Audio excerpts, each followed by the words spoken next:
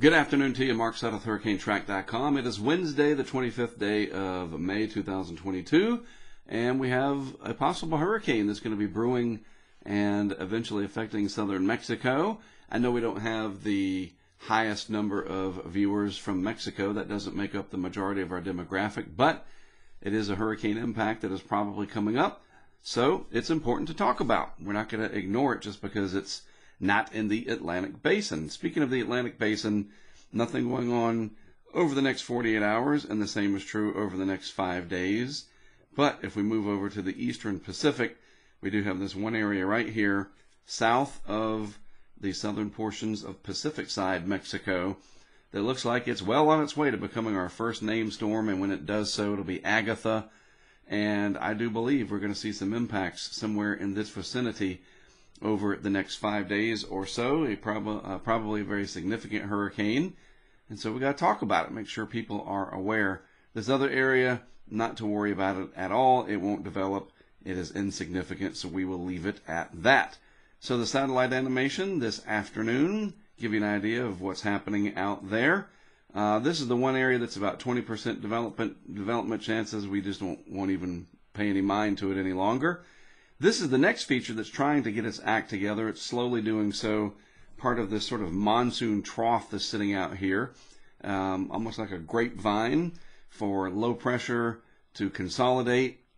And when they do so, you get these tropical cyclones. You can also see some strong upper level winds cutting across out of the Eastern Pacific, across Mexico, another band right here, and lots of southwesterly flow in the tropical Atlantic. And then a mid-latitude cyclone over Oklahoma here, probably kind of dreary, a little bit cool weather out here relative to where we're used to seeing. It can be 100 degrees this time of year, and it has been recently out that way, but not today. We do have some strong thunderstorms, a big line of them moving across the Gulf. So the oil platforms out there, manned or unmanned, you're going to be dealing with some squally weather. And then you can't really see it here at all. That's why I'm going to zoom in and show you in a minute. But there's an interesting little feature right down here that I'm going to show you from the Weather Nerds website. And let's do that now. This is a GIF animation. Look at that. Not too far from Tampico. A little swirly down there, a naked swirl. No convection with it, all low clouds. You can see the upper level winds just screaming over the top of it. If it were later in the season and we had a lot less shear, this could be one of those very small, geographically aerial, the aerial coverage of it, small tropical cyclone if it had a little bit more, a lot more convection, but thought I'd point that out to you. Also, this is a good lesson when you see a big line of storms like this coming out into the Gulf, and you say, oh, look at those clouds and storms, maybe that'll develop into something. There are a lot of clues in this satellite animation that'll tell you that other complex up there, that's not going to do anything. And the biggest clue is the air rushing away. Tropical cyclones need the air to come in and converge. Convergence at the low levels is a very, very big part of it. You need the air to pile up and go upward to create thunderstorms. There are some thunderstorms there, but the air at the low levels is rushing away. And that's why you get that little line right there, those shelf clouds that come out. Right there, that's the air, the rain-cooled air comes down, it's heavy, and it creates that outflow boundary. Nice shelf cloud probably out there. Anybody out there on all platforms from, what is it, Pemex, I think, something like that, the Mexican oil industry. Lots of platforms out there. Maybe you guys got some good pictures of some shelf clouds coming off of some of these thunderstorm complexes as they move across the Gulf. But that is a sign that you're not going to get development. Plus, it's linear. See, it's all in a line. It's not consolidated and trying to bundle up and become anything to worry about tropically, so to speak. All right, vorticity, a good indicator of where we are when we look for trouble, so to speak. And there's nothing out here in the main development region anywhere. These are our mid-latitude areas of low pressure and vorticity in and around, either over the ocean here. There's a front right there. And all this spin in the atmosphere, the vorticity, the energy. Hey, a little tiny piece in eastern North Carolina. It might try to trigger some thunderstorms later today. We'll see about that. But nothing really to speak of in the Atlantic Basin at all. Just a little bit of energy here in the Gulf of Mexico. but it's at the low end of the scale, so there's just not much there. Where we do have something, this is the 20% area. We won't worry about that. But this is the high chance area of development. And watch over the coming days as this consolidates. We talk about this every year, but maybe you're new to the channel here on YouTube or watching on Facebook or wherever the case may be. And you'll see that I reference these vorticity charts a lot because this really tells us what's going on, sort of seeing through the clouds and what the structure is. And this is a satellite product that comes from the University of Wisconsin. And we're looking to see if these areas consolidate, become more round in nature when they are oblong and kind of amorphous in shape like this or like that, or linear like this. That's not the makings of a tropical cyclone at all. Not going to happen. That is what you look for there, and you see if it persists and gets more concentrated, more of the oranges, reds, and eventually the whites. And what does all that mean, the science behind it? Well, that's a whole other lesson. The conservation of angular momentum and how you explain relative vorticity. And then you get into some deep meteorology that, I don't know, I don't think it's, I don't want to say it's boring, but let's just look at, hey, does it fit the profile? And in this particular situation, we can use this map to see, does the vorticity shape, the colors and everything? It's just real easy to understand this type of map product from the University of Wisconsin when we keep it simple and leave the advanced meteorology out of it. But it is a vorticity signature map. That's what we're looking for. It's a little, not amorphous, but it's getting there. Watch how round it is and how the spin or the vorticity will increase. And you'll see these colors over here start to amplify in this over the coming days. Really neat tool where we can monitor things. All right, what does it have going for it in the East Pac? Yes, there's a lot of attention focused on the Atlantic. We're supposed to have a very busy season, but in the Atlantic. But the East Pacific already has some pretty good ocean heat content out there. That's what this shows, the upper ocean heat content, or the TCHP. See, that's what it says over here, TCHP, tropical cyclone heat potential. Different ways you can look at it. But this area where our system is going to try to develop, there is plenty of upper ocean heat content, i.e. the Pacific is warm enough. And what that means, again, you may already know this, and if so, tap to go fast forward through it or whatever, that's fine. But if you don't know, let me explain briefly.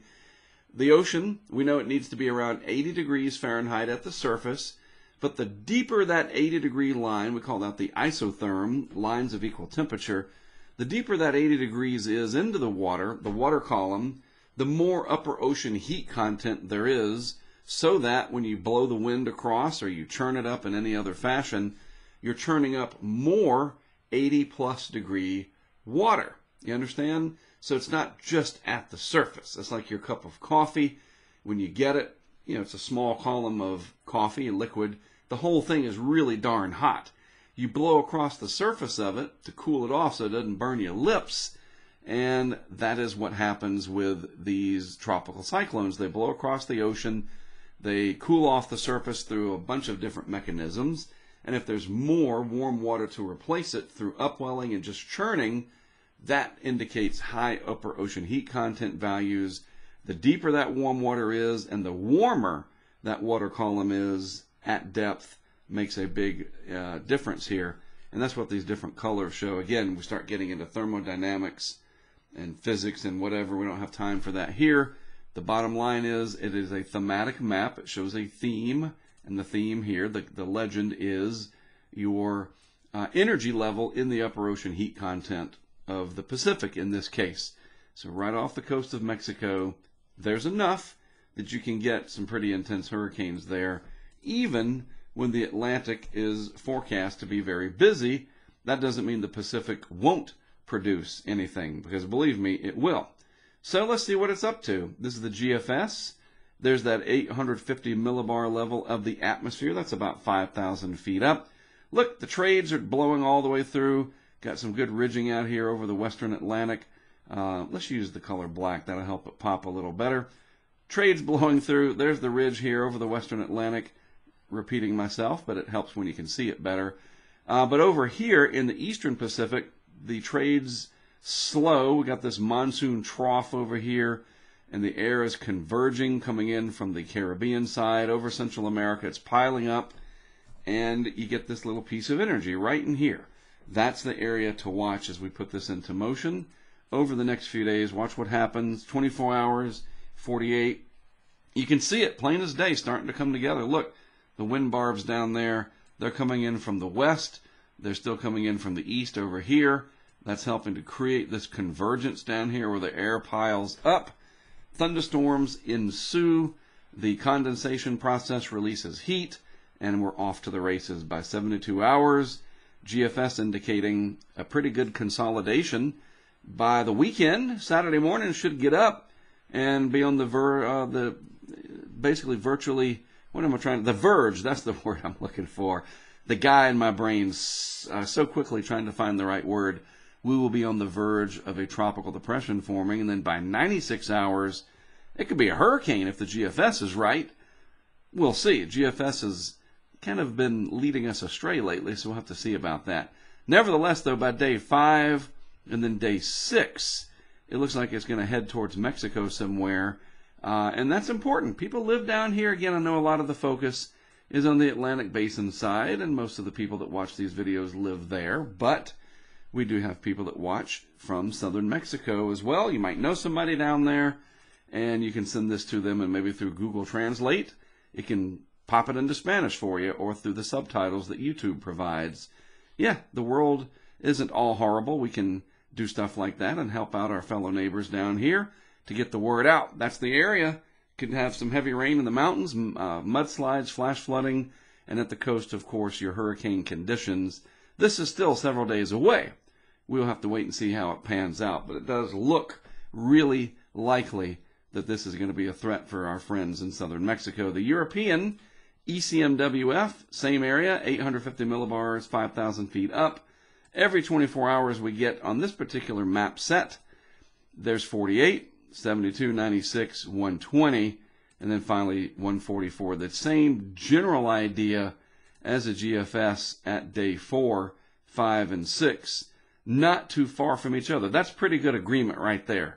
So again, you folks down here in southern Mexico, what is that near Oaxaca, I think is the state area, whatever you guys call it. I got to learn my Mexican geography, but I think it's the Oaxaca area in that part of Mexico. You got to be paying attention. Sorry, somebody was texting me. I had to ignore it. Possible hurricane coming. You know, tell your friends, your neighbors down there, people that have business interests, whatever. It is hurricane season, and something does look to be coming for that area next week. And we'll certainly talk about it each day as things progress. Also, severe weather season still in full swing. Right now, though, the Rockies and the Plains pretty much free and clear. Look at that one little area, just general garden variety thunderstorm activity, some convective activity, we'll say, way up in the border area of southern Canada and North Dakota. Slight risk and even some heavy rain threat, very heavy rain possible for parts of the Gulf Coast, and a slight risk up here in northern Illinois, Indiana, and southern part of Lake Michigan. So just keep your eyes on all of that. The tornado threat, again, not zero, but not real high either. You never know. Wind threat, enough to take very seriously. And hey, look, not too much of a hail issue today. So your roof, your car, your glass, whatever, your nice bushes, trees, plants, roses, they're all going to be intact. Tomorrow, an interesting slight risk up here in kind of an unusual area as a little piece of energy starts to drop in. A slight risk of severe weather in parts of the Ohio Valley region. And again, the tornado threat, not zero, 2%. I bet this changes, of course, each day as more data comes in. The wind threat tomorrow and the hail threat tomorrow. Just keeping you aware. Everything going on in the world, you got to also focus on the weather so it doesn't surprise you. Then finally, day 3, this will be towards the weekend. I guess this would be Saturday. Wednesday, Thursday. This would be Friday, sorry. Day 1's always today. I got to remember that. All these years, and it's hard to keep up with. So by Friday, a severe risk, let's just call it the I-95 corridor, plus or minus 75 to 100 miles through either side of that corridor. So keep your eyes peeled to updates related to that going forward. And then finally, days 4 through 8, the high plains, yep. And then 6, 7, and 8, predictability too low. I'm still waiting for something that looks about like this for a severe threat. And then I'm going to head back out there. I bet it's coming. We still have a few weeks before everything really does shift up here. And then you start also looking for the desert monsoon to set up much later down the road. But yeah, I got my eyes peeled for when SPC highlights something about like that. And then I'm going to try to get back out there. We got a couple things we want to try. And I just love it out there. It's beautiful and the weather's interesting. So why not enjoy it and learn something from it at the same time? All right, just reminding you, here's our social media stuff, Twitter, Facebook, YouTube. And then June 1st, next week, we're going to start this 90 seconds or less What's Up in the Tropics with yours truly, Mark Sudduth, every morning. And it'll be in audio and video format. Just a real quick summary. What am I thinking? What's up out there? What's happening? How do I see the day progressing in the world of the tropics? And then later on in the day, I'll do the hurricane outlook and discussion, and we'll throw that on YouTube and Facebook. And of course, we're supported on Patreon, our crowdfunding source. If you don't know about it, check it out, patreon.com/HurricaneTrack. All right, so you folks down in Mexico, be thinking about it, getting ready, whatever it is that you got to do down there to be ready for this. I've been to Mexico once last year for Pamela. That was near Mazatlan. This is a different area of Mexico, so seriously, tell your friends, colleagues, family members, whatever. Hurricane threat possibly coming in the next week or so, probably less than a week out, between 5 and 6 days. And as I said, we'll talk about it more in the next several days to make sure you are aware of the latest. All right, that's it from me for today. Have a great rest of your Wednesday afternoon. As always, thanks for tuning in. I'm Mark Sudduth for Hurricane Track. We'll talk again some more tomorrow.